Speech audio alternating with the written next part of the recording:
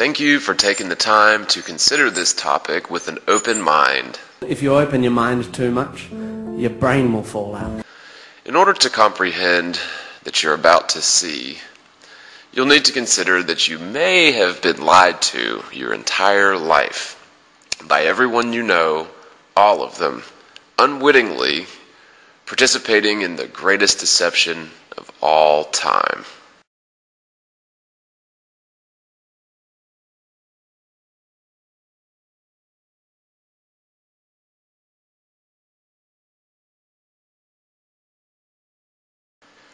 I fully realize that when you first heard the topic, or possibly even right now, you think that I'm some kind of raving lunatic with an obvious mental problem or some dark ulterior agenda.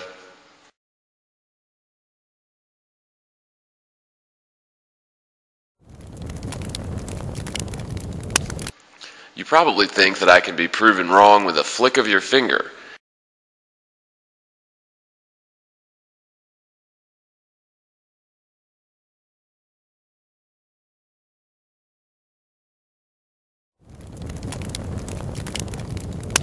I know you're thinking this because a few months ago, a friend of mine mentioned the flat earth conspiracy, and I literally chuckled aloud saying, "What an idiot." And me and my friend had a nice little laugh about how gullible these people must be.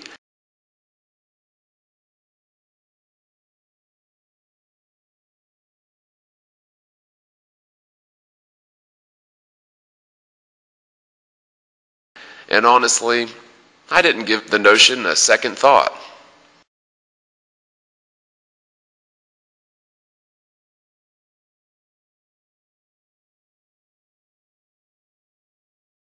Until last week.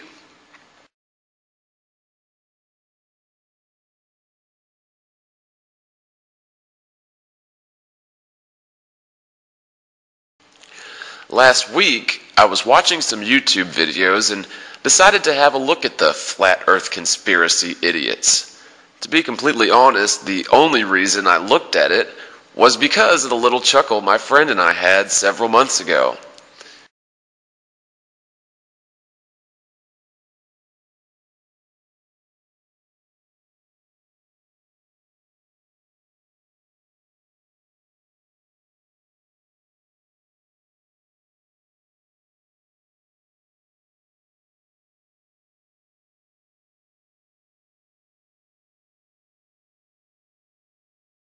If that conversation hadn't taken place, I honestly wouldn't have taken the time to click on the video link that day. Again, that was last week.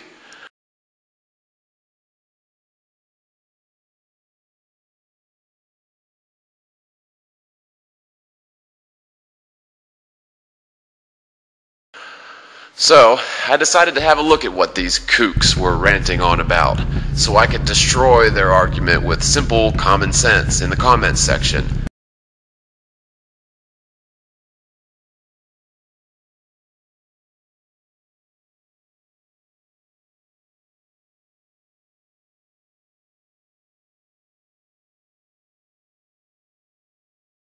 And possibly make a video about how retarded these flat earthers were.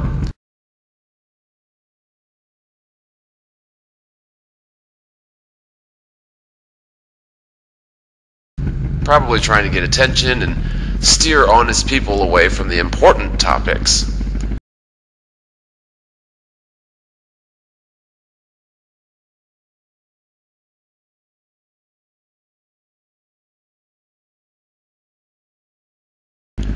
I'll tell you that some of the flat earth information could fall into this category: nonsense.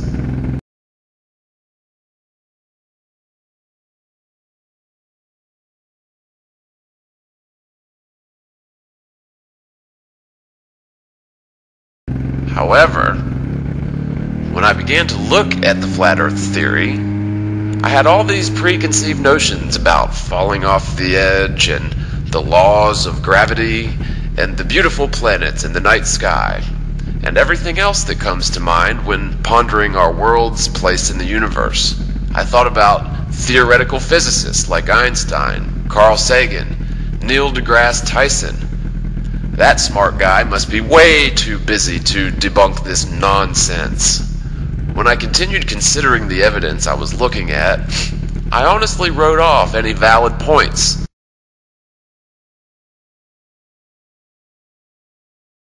as a strange coincidence that could easily be explained because I knew for a fact that the Earth isn't flat.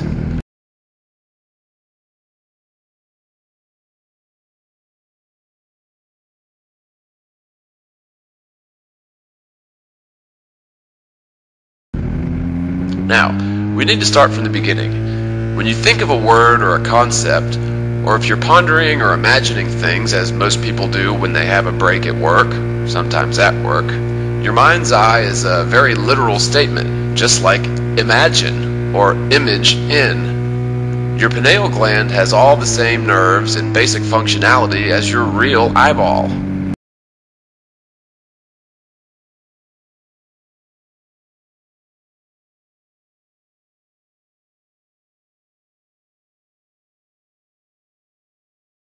The difference between your real eye and your mind's eye is that your pineal gland doesn't use light to base its image rendering, but rather a more obscure source, which is essentially self-generated by you, along with the visual experiences you've had related to the topic you may now be pondering in your mind's eye.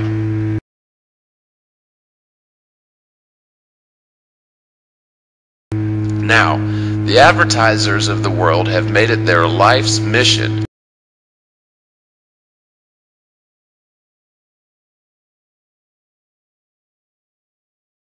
and full-time job to take advantage of your mind's eye from as early on as possible. Books, cartoons, documentaries, and of course advertisements are all designed to form associations between certain ideas and images in your mind's eye.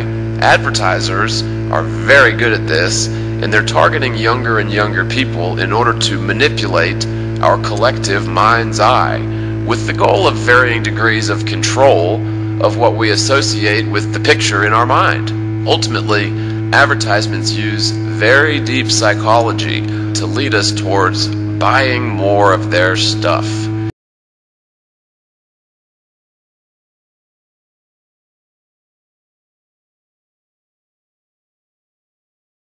And their stuff can be anything from soda pop to the fact that man has set foot on the moon, even played golf on the moon.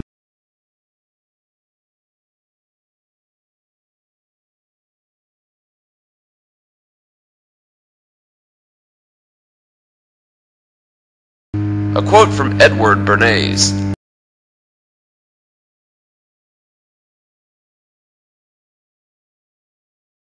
It's no secret that our tax dollars have funded programs like NASA to the tune of countless billions, probably even trillions of dollars over the decades since NASA was created.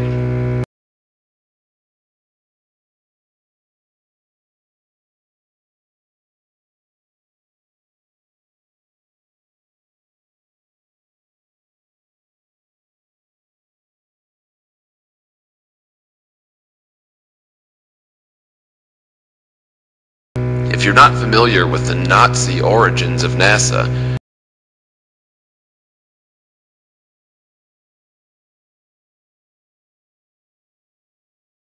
make no mistake, NASA has had the ability, means, motive, opportunity, and callousness to mold our collective mind's eye into firmly believing in a false picture of our reality.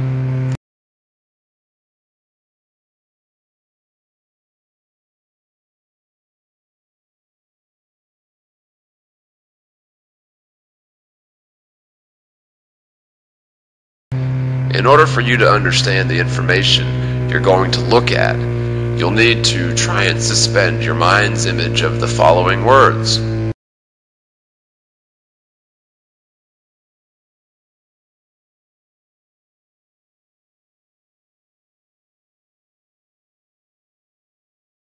One concept I'd like you to imagine firmly as possible is a globe spinning at 1,000 miles per hour at its equator.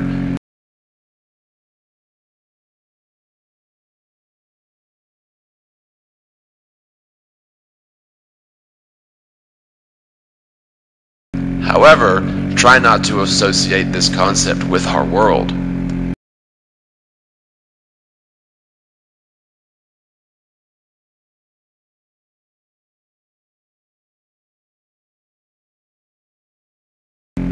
Might not be possible at this point.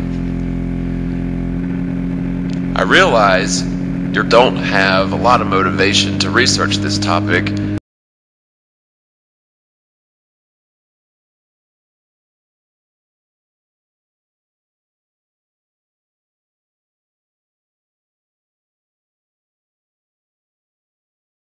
As a major part of your intelligence is telling you to dismiss what I'm telling you and go on about your business.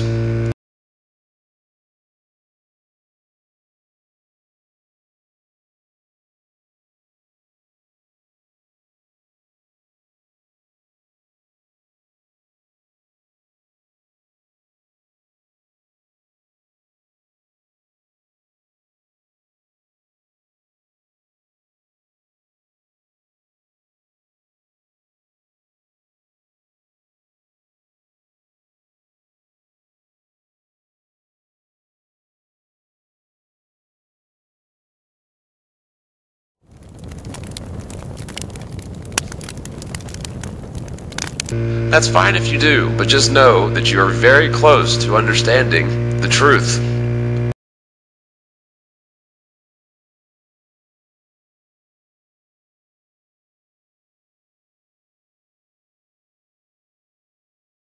I'm going to give you an example of how the current accepted model of our world simply does not stack up with reality.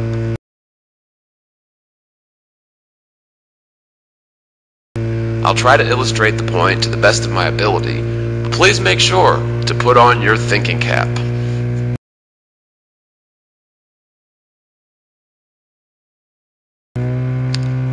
Question: how can a commercial flight, which averages about 500 miles per hour, from New York to LA, have an identical duration with a flight from LA to New York?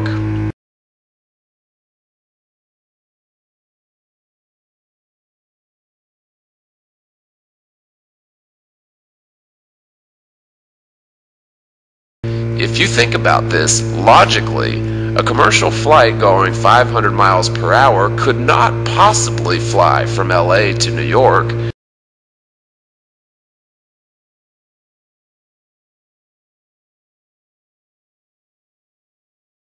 And I will try to explain the logic with an analogy, then apply the analogy to the flight times conundrum, so that you might understand how this equates to verifiable, irrefutable proof that our world is not a spinning globe. If you've ever driven down the highway, you most certainly know that it's much more difficult to pass a car that's traveling in the same direction as opposed to a car that's coming towards you at 65 miles per hour.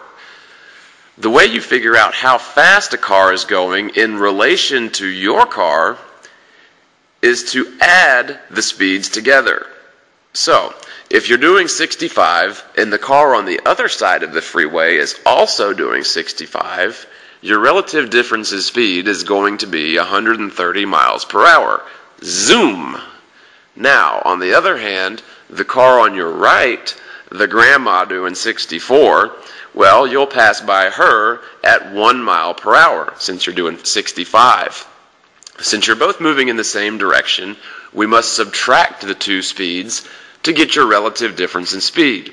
So, if the grandma car on your right doing 64 suddenly accelerates to twice your speed, or 130 miles per hour, you're never going to pass grandma as long as you continue doing 65. Keep this in mind.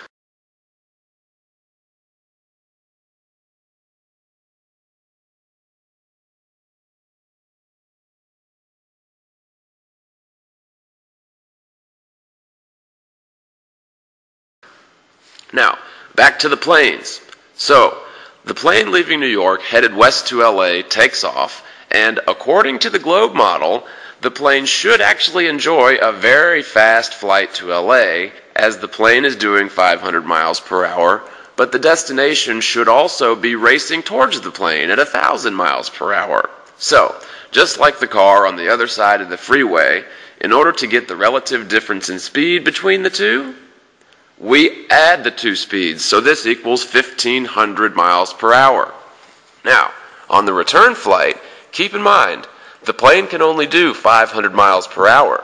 It might keep up with the Earth spinning at 1,000 miles per hour for some short duration, but at some point, the destination would begin to get further and further away at a rate of 500 miles per hour.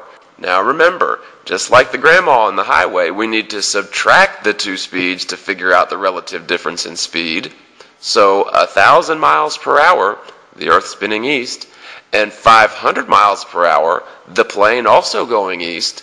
Since they're traveling in the same direction, the Earth would be going 500 miles per hour faster than the plane. The plane would never catch New York. If you can understand this basic logic, you have just proven, beyond the shadow of a doubt, that our planet is not spinning.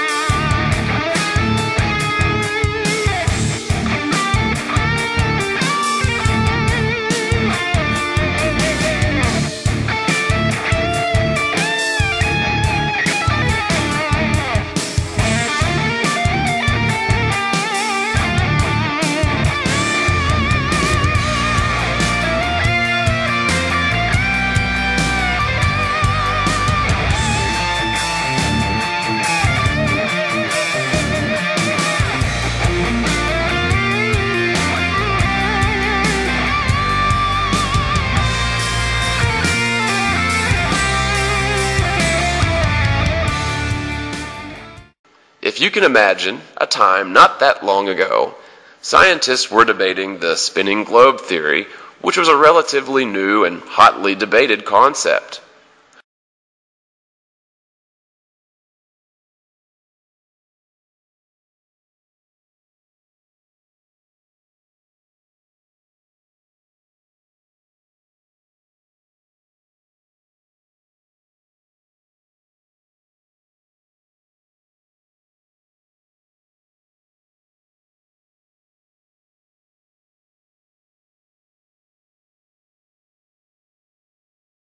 Most of the scientific community laughed in the faces of this new theory, as everyone knew the Earth was not a spinning globe.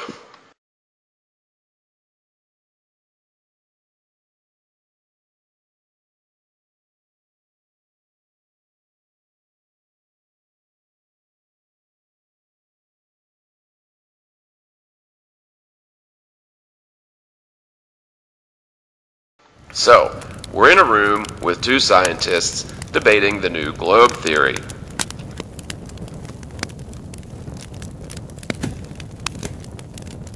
Based on my calculations, I assert that the Earth is spinning at 1,000 miles per hour near the equator.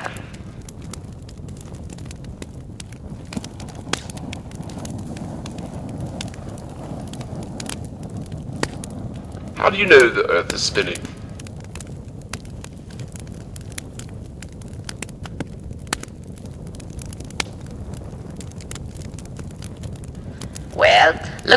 because, mate, the Earth must be spinning to cause the apparent movement in the stars. How in the hell can the Earth be spinning at around 1,000 miles per hour, and we don't just fly off the bloody planet at 1,000 miles per hour?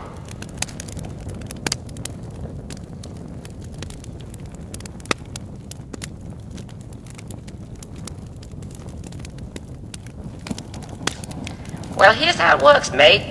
Since the Earth is so big, even though space is a vacuum, the Earth sort of pushes away at all the nothingness of space. But the nothing of space, like, pushes back.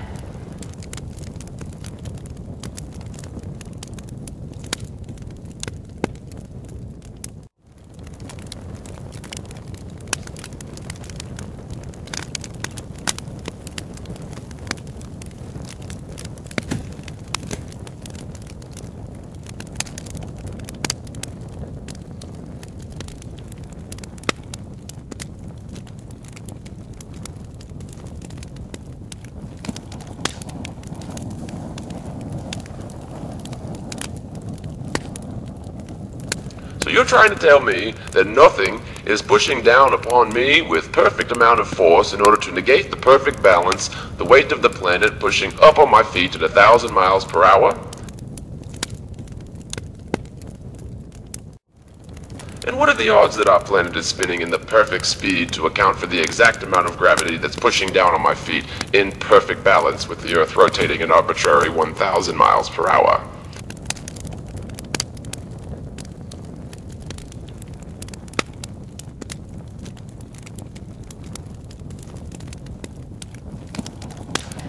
Well, I don't know the odds of that happening, but I think the Earth is a globe, so it makes sense to me.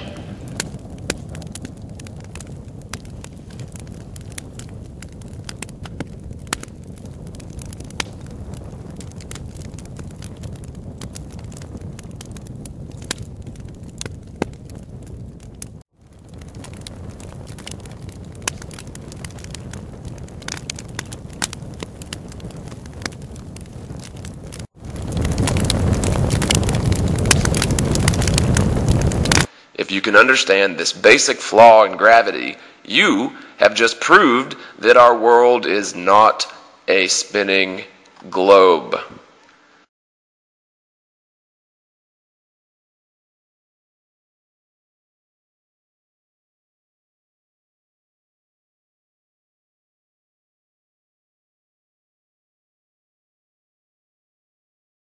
Some people will say, but we've circumnavigated or sailed around the globe. Well, we've sailed around all right, but not around the globe. Most of the people who claim to know that the Earth isn't flat have never considered the true, correct, flat Earth model.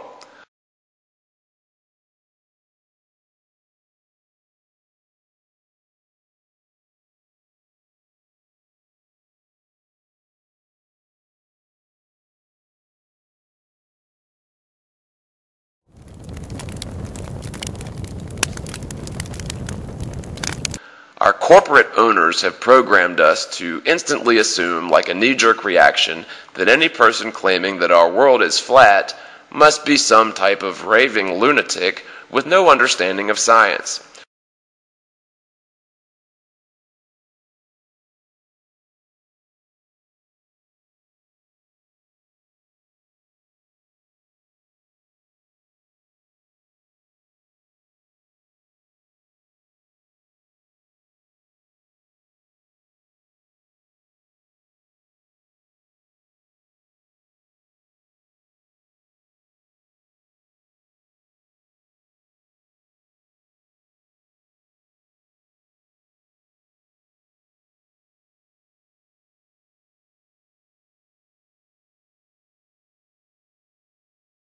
Your mind's eye will come up with all sorts of factual data to reassure yourself that our world is a globe spinning around the sun in the Milky Way galaxy hurling through space.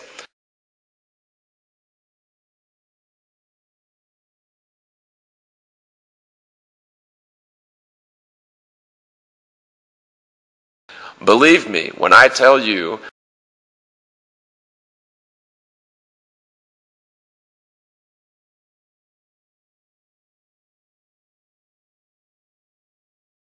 The person in this conversation with major delusions is the one who believes our world is a globe hurling through space.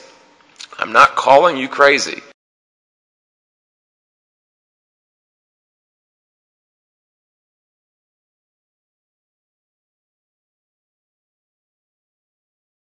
But you have been fooled.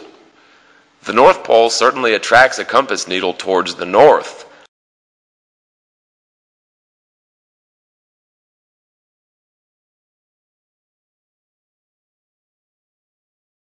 However, if you look at the flat Earth model, you'll realize that you can sail around in a giant flat circle, keep the needle pointed to the right, and simply head west.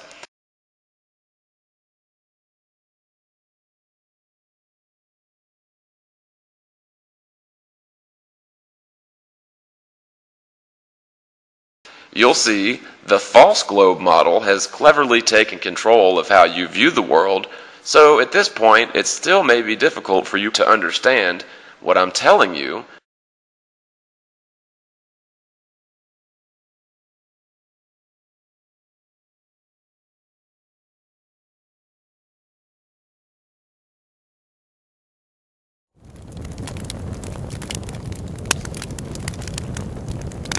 But it is the honest, verifiable, 100% truth.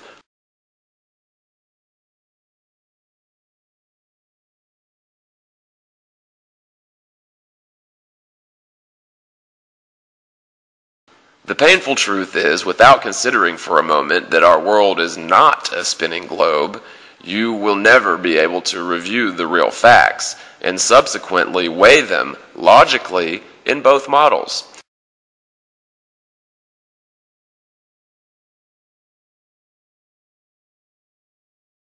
This means you cannot come to a rational, logical conclusion until you consider that you have been lied to.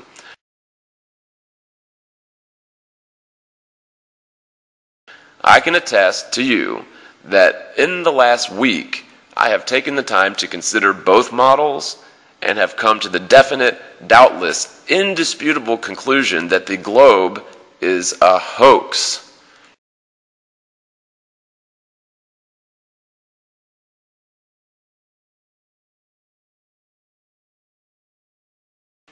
There are lots of problems that people need to understand in their own personal mind's eye in order to know for certain that I'm not just pulling your leg or that the alternate correct model actually works.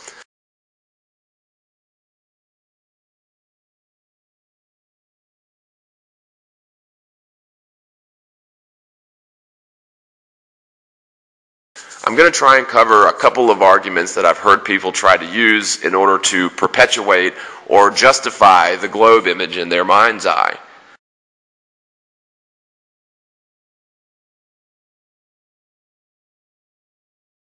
When they do this, people are really just trying to understand how the flat Earth model works.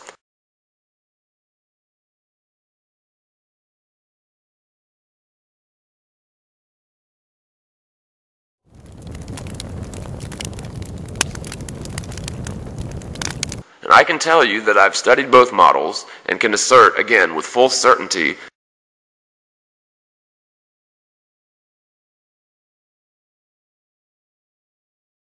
that the flat Earth model is perfectly sound and logical and answers all of the questions left hanging around with the globe theory.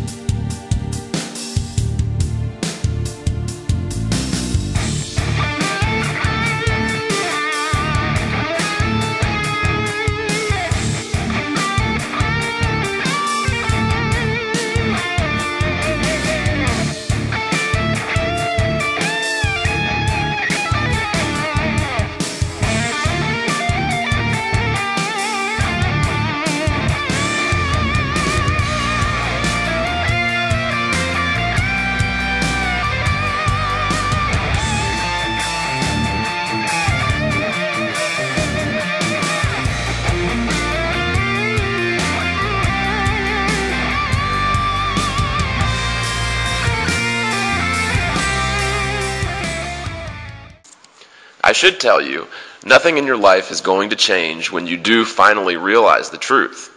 Ships are not going to start falling off the edge of the earth if they go too far, and your GPS is still going to work.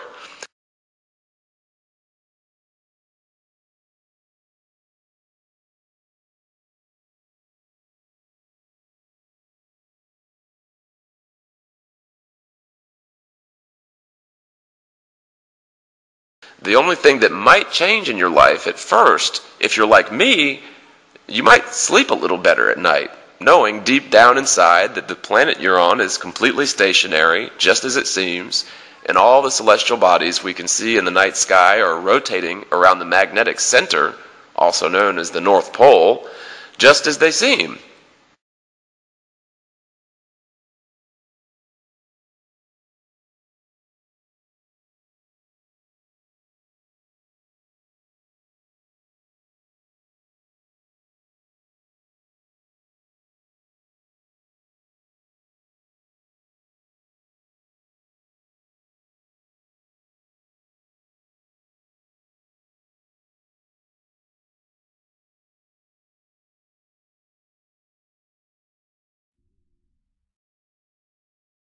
How is this so hard to understand?